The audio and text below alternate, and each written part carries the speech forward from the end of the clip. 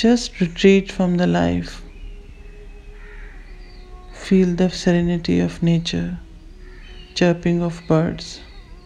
Feel the melody of beauty. Just imagine that you are in the core of everything. Just connect with yourself, go inside, and feel the beauty of the moment. This moment is so beautiful. Just surround yourself with the emotions that are connecting you with yourself. Life is so beautiful for all of us. Enjoy the present moment. This moment has everything to give you. This moment is the blessing. Every breath that you're taking in and out is a blessing. Just take a deep breath and connect with yourself and enjoy the serenity of the moment. Life is so beautiful. Life is as you feel like it. And if you feel the beauty of life, your surrounding is beautiful. You are beautiful. Dissolve yourself into waves.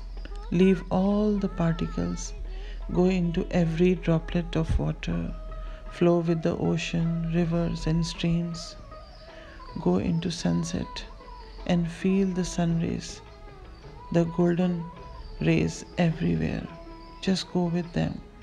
Go with every beauty of the nature, along with going and touching your core also.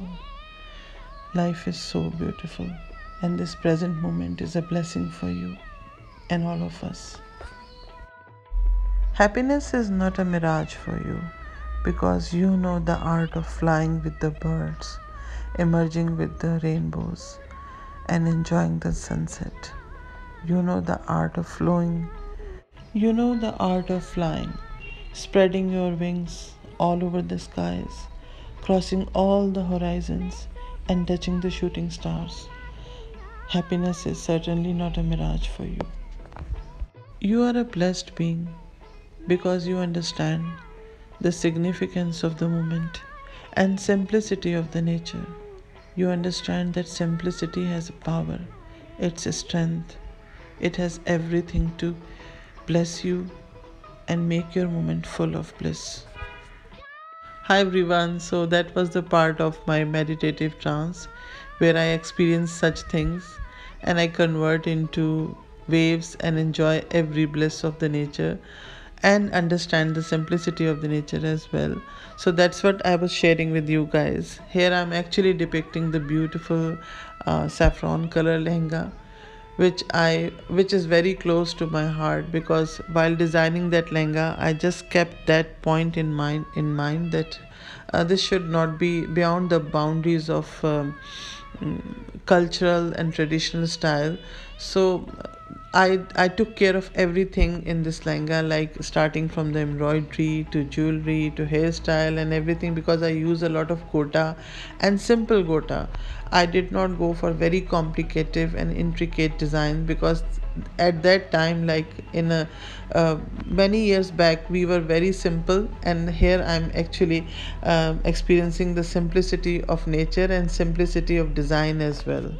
Even the color palette I use for this lehenga is very close to the traditional style, like the hues of saffron and yellow, and somewhere I went through orange color also, little coral shade also, because my lehenga has 4 fabrics, which all of these fabrics have different colors. Then I cut them and put them in kalis, so which is why the complete look of this lehenga is giving a complete saffron look, but actually each kali has different color and different design, and very simple color and simple design as well. This red satin beautiful chatapati has brought the entire look of the lehenga to the next level, and the lower belt of the lehenga is also created with very pretty flowers, gold flowers and 3D flowers also. So the entire look is very traditional and simple as well. So I'm liking the effect and enjoying shooting that. Thanks for watching.